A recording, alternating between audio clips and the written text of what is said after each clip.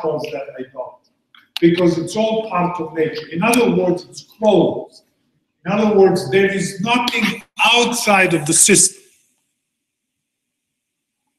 Okay? That's important. Now, imagine now in this world of closed system, whether you say there is God or not, comes another system. Now, I have that arrow there just to point out that you can have blends and mixes and different kind of religions. But there is a spectrum there. Okay? Now, if I bring Moses or a prophet and I ask him to answer the fundamental questions of life, this is what they would answer. Now read it, you are all familiar. Do you agree Moses or prophets would answer this way?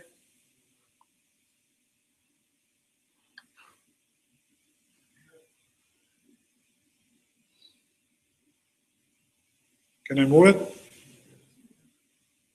That's an open system, because it argues that Yahweh is outside of nature. Yahweh created everything, but he can step in.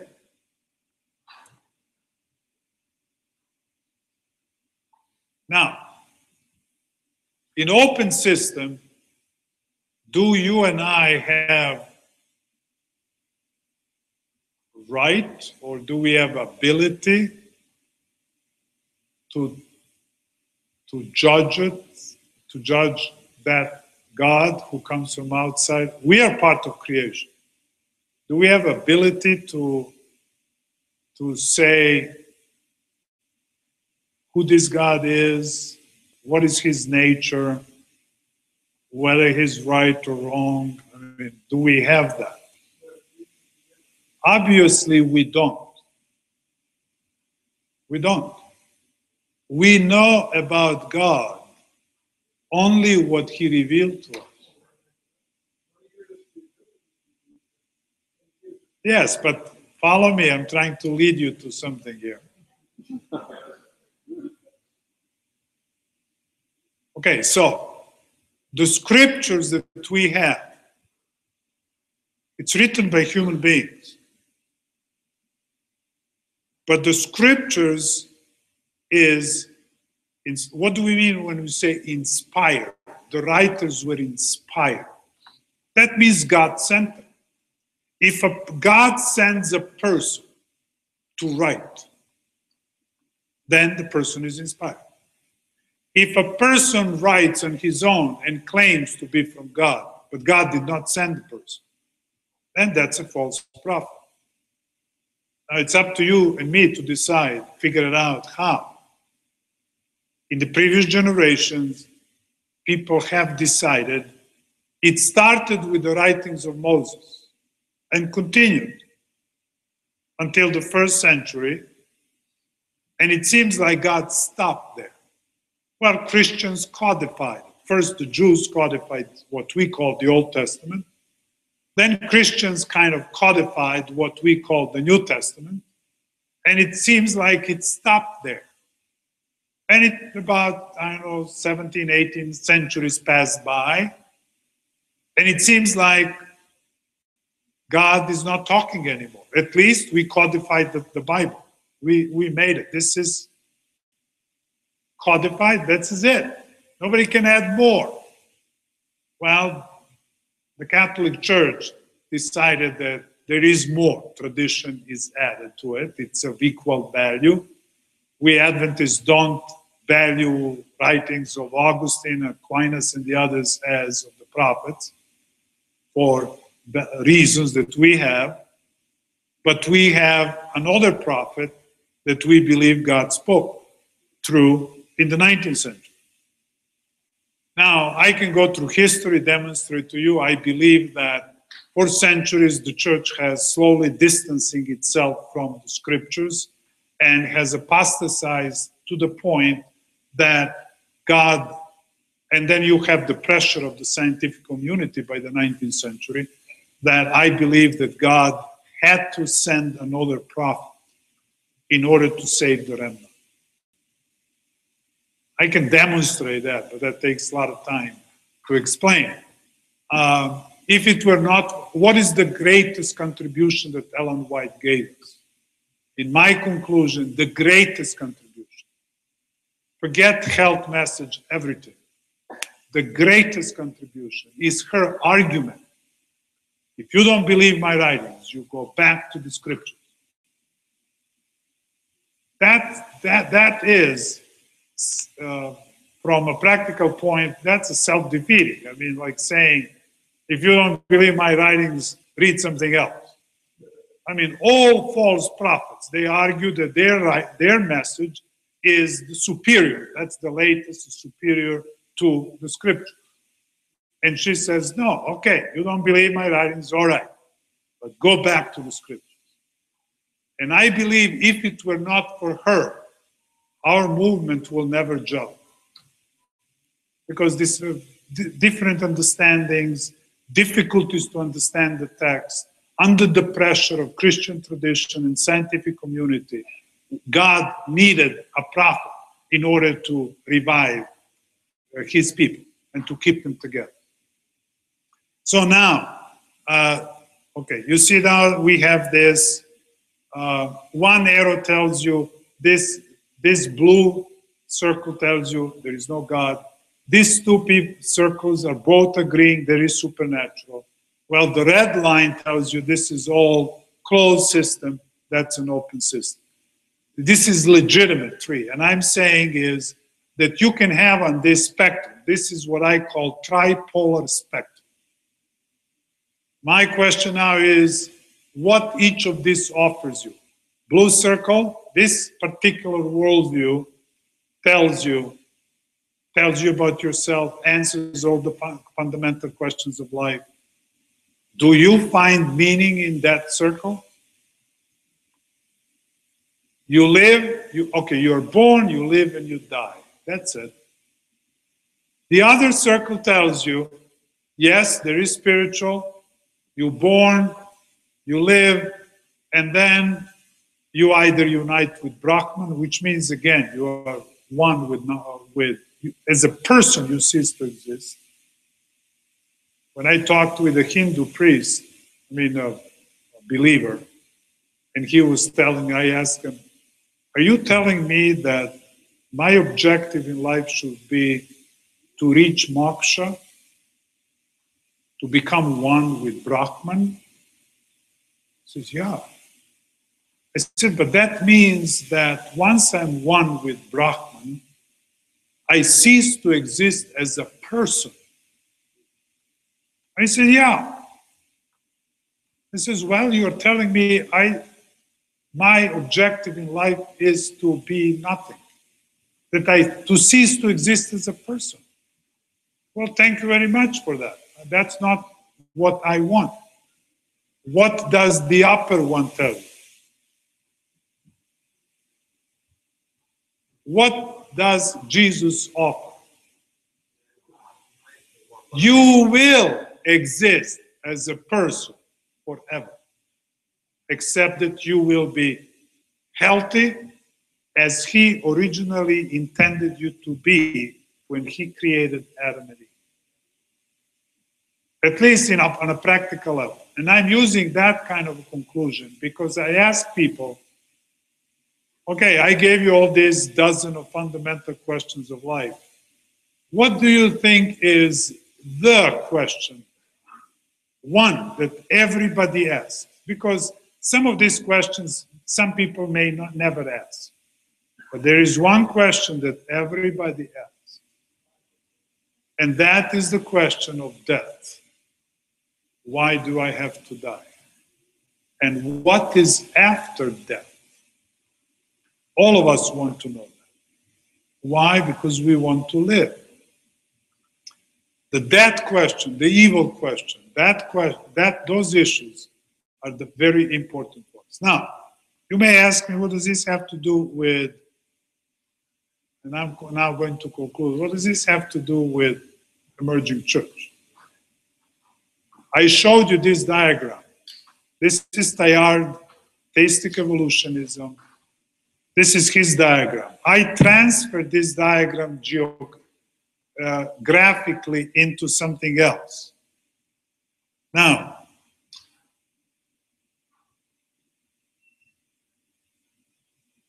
hold on just a second here. I have to move this picture. All right, now it's better. Now, ignore what you see there on the top. Look down at the bottom. Teilhardian, this is theistic evolutionist diagram.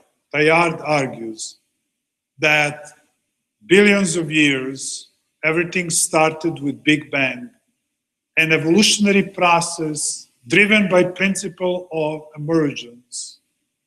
These are evolutionary processes. They are defined not by, he says this, these evolutionary processes are not defined by the origins, but by its direction. So see, that's different. He differs from Charles Darwin. You see that green there on the bottom line. Emergence, many emergents are not fully aware of this, but those who are fully aware of Teilhardian works, this is how they understand. They believe that we Christians today, we are responsible. Jesus gave us that task to work and create and make the kingdom of God here and now. That's the green that you see. They often call it the age of the Spirit. This is the age of Christogenesis. Christ, cosmic Christ incarnated himself. And his task is to take the entire creation. Now we have convergence, to take it to Omega. At one point down in the future. See, evolutionary process still goes on. It's not. We have not reached it. We still have to keep going, according to him. And we become one with Omega.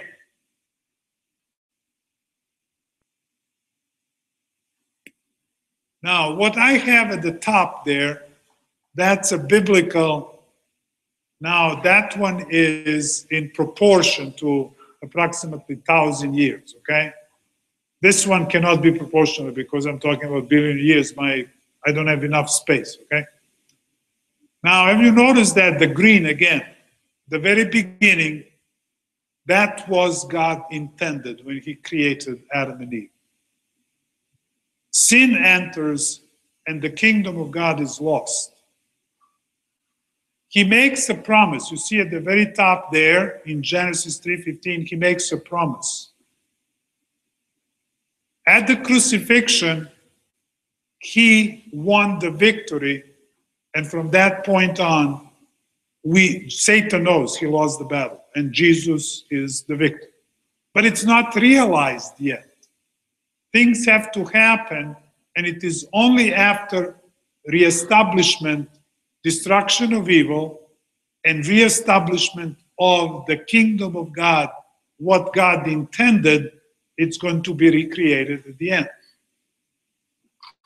Now, what you see there in purple, that is my attempt to point out to the atonement. If people ask you, how do you know Jesus is coming soon? What are you going to say? How do you know Jesus is coming soon? Pardon me? Bible says, but what is it that Bible says? We talk about signs, but Jesus said all of this was happening, it's going to keep happening. So the intensity, it's there, yes, acceleration. Is the prophecy, which prophecy? That's right, 1844 is the last day that we have. Now we are in a period of time, we are waiting. This is the atonement, the Day of Atonement. It's taking place.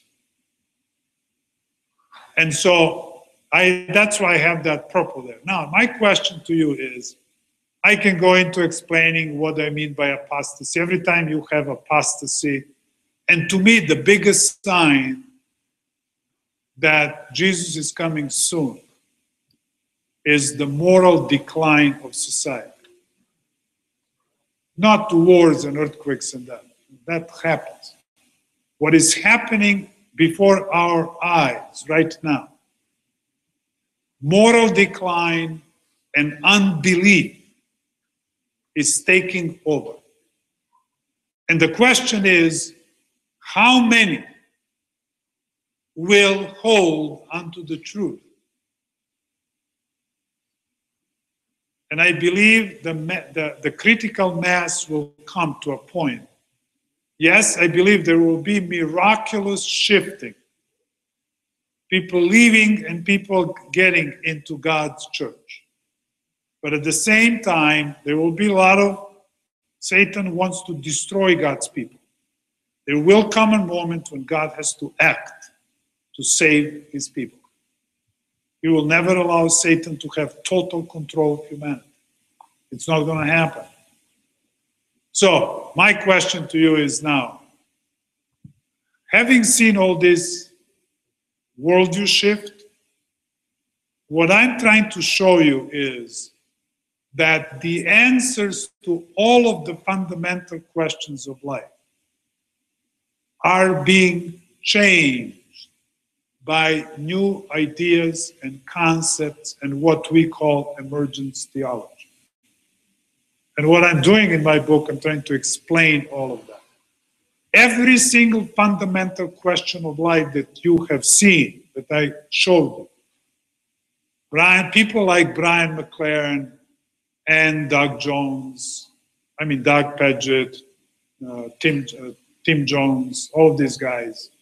When Brian McLaren says, we want to deconstruct traditional Christianity and introduce new Christianity, what they mean by that, what he means by that is, I want to give you Christianity which has completely new assumptions. That's happening to all the fundamental questions of life, not only one or two. You see, for many centuries, we Christians, Protestants and Catholics believed similar things. There are differences, but there are similarities. For many centuries and for many decades, we Adventists assumed and believed, and maybe it was true, that there were certain teachings that were the same for Catholics and Protestants and for us.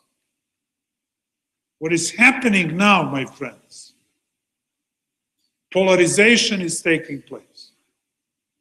It's not important anymore whether you are Methodist or Episcopalian or Lutheran, because Protestantism is succumbing to emergentism. And it is emergentism, this emergence Christianity, which I believe, and I can see it, it's taking people to the early medieval theology. That means back to the mother church. So now I'm going to tell you something. This is my interpretation. This is not going to go into the book. This is for you. I am more and more convinced we are talking here about the beast out of the earth from chapter 13, book of Revelation. This is the beast who looks like a lamb, but it speaks like dragon, and it will lead the world not to worship self, but to worship the first beast. The evidence is it's overwhelming. I think we're more and more, what's happening, of course, not everybody will become emergent. There are a lot of evangelicals who are fighting back, but I believe that this will force many to go back to the scriptures, and many of them, will give in. Some of them will probably join us. And my argument is, we Adventists must not follow these developments, join them. We must stand up and become the light to the world. In other words, we must be seen, because we will be the only ones who still say, thus says the Lord. We still hold to the scriptures. That's where the repository of spiritual authority is. So that the others can see where to go. That's my conviction. So some of us who are kind of imitating, we are making a mistake. We are not. When my students tell me, oh, we are just like another church. Ooh, hold on. That's what the devil wants you to believe. We are not just like another church. If we are, then, close the door. My goodness, go and join them. What's the point? Having just a different building. No, we are not. We are called to be light to the world. People have to see where to go.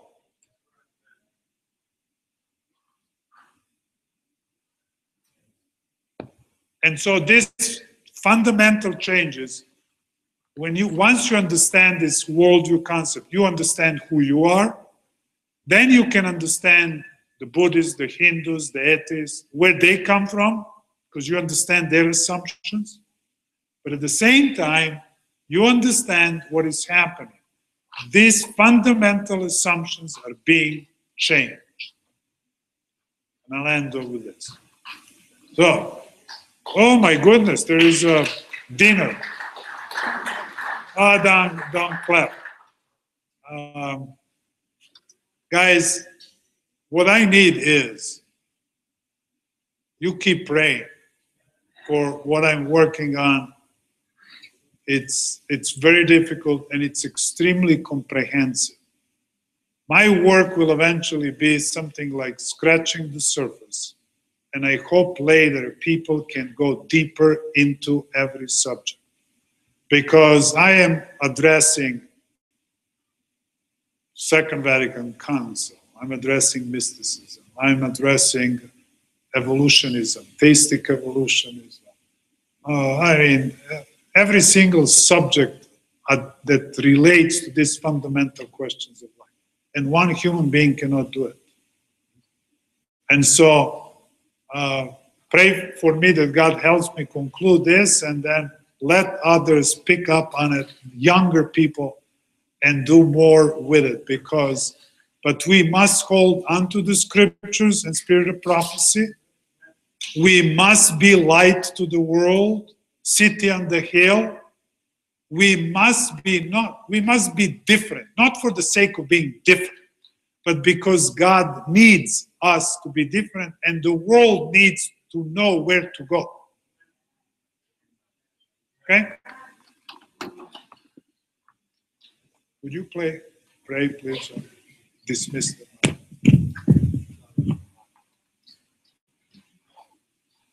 Thank the Lord. Let's pray. Father in heaven, we have heard much. We thank you for this wide-angle view of what is happening around us. As darkness gathers and gains steam, we thank you for helping us understand the general direction. And we pray, as we have been appealed to today, that you will help us to not be ashamed of the gospel of Christ, not to be ashamed of being a peculiar people, and that that our peculiarity would be that we will hold fast to Christ and to his word. We'll have that primitive godliness. Give us that experience, we pray. We thank you in Jesus' name. Amen. We are far deep into our schedule. For those of you that have dinner, by faith, let's go to the calf as the children of Israel. Pray that the doors will open and there'll still be milk and honey. We'll come back here at about 20 after 7 for our evening program.